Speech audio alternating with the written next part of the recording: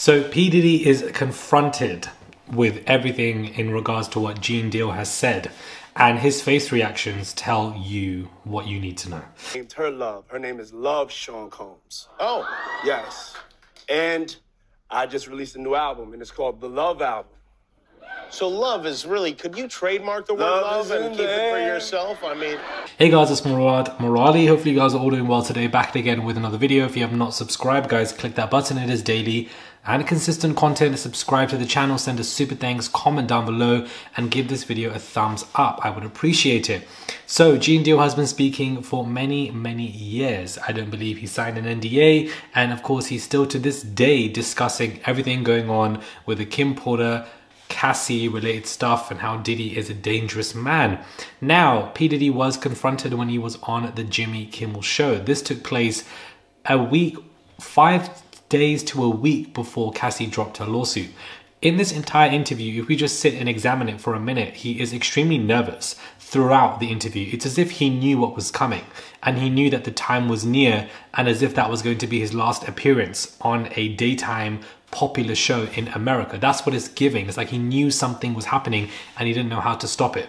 Now, P. Diddy, you know, is sitting there quite nervous, answering other questions, and it's like Jimmy Kimmel is taunting him. It's like Jimmy Kimmel knows he can taunt him, like Jimmy himself is protected in some kind of way. Of course, Jimmy discusses the fact that he saw this guy on YouTube, his ex-bodyguard, talking about how that he beat up Will Smith over J-Lo back in the day. And for a good 5 seconds, he is staring at Jimmy Kimmel. If you watch this video closely, I'm going to replay a couple of times. he used to be your security guard who said that when you were dating J-Lo, Will Smith and Jada tried to pick her up on a threesome and you were going to beat up Will Smith. Is that true?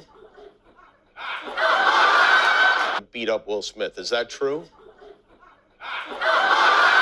He's staring at Jimmy Kimmel because he's pissed. He never expected Jimmy to go there. And he was like, Jimmy, I thought we were friends. Like, what are you doing? He literally says that right after. Jimmy, I thought we was friends. Where did this go? And it clearly goes to show you that Jimmy's kind of taunting him. I wouldn't even be surprised if Jimmy knew that this was coming out in some kind of way.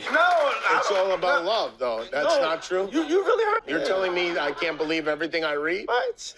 Or he knew that P. Diddy would be over, or P. Diddy would be going through something crazy, or that he would lose control or power in some kind of way where he can be taunted. I wouldn't be surprised. I wouldn't put it past this industry. A lot of these people and the higher ups know what's going to happen before it takes place. So I knew P. Diddy, I feel like P. Diddy knew what was going on, and even Jimmy knew. And the fact that Jimmy knew, he was using it to his advantage. The fact that he said, yeah, should we not believe things on the internet? Just really taunting him to a whole new level. I just find interesting because this is really before the hurricane, before the storm, before the scandal, you know, how things were set in motion. And if you now, with knowing what we know with everything and all these lawsuits, if you watch this interview back, I think it's extremely important because it goes to show you that this man knew what was coming. The love brand he keeps on talking about is a PR image, and that love face that he has slips quickly for that quick moment when he's discussing, you know, the bodyguard, and he looks at him and he stares at him. I can't believe anybody actually confronted P. Diddy about Gene Deal, or, you know, the people speaking out, but you can see that he gets very pissed off and angry. In the face that he's giving, that's probably the same face he gave Kim Porter, he gave Cassie, he probably gave Young Miami as well when things didn't go his way and he switched many times. This is the face of Diddy that we just don't see or have not seen for so many times, and he was presented to be a pioneer when in actual fact he's nothing but an abuser.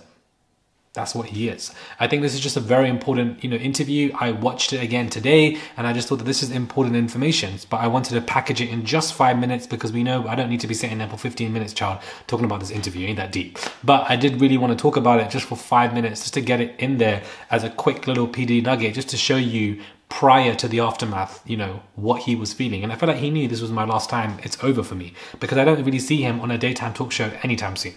Let me know your thoughts are when it comes to this quick nugget. Subscribe to the channel, click that button, guys. It is daily and consistent content. I would appreciate it. Subscribe. I'm filming this video for you at very late time in the morning. Don't ask me how I'm awake. I have no idea. Maybe it's insomnia. I don't understand, but I've always been a night owl. I don't know if any of you guys have been, but sometimes I just be up for too late. Anyways, subscribe, click that button. This is not a vlog, and I'll catch you guys soon for another video.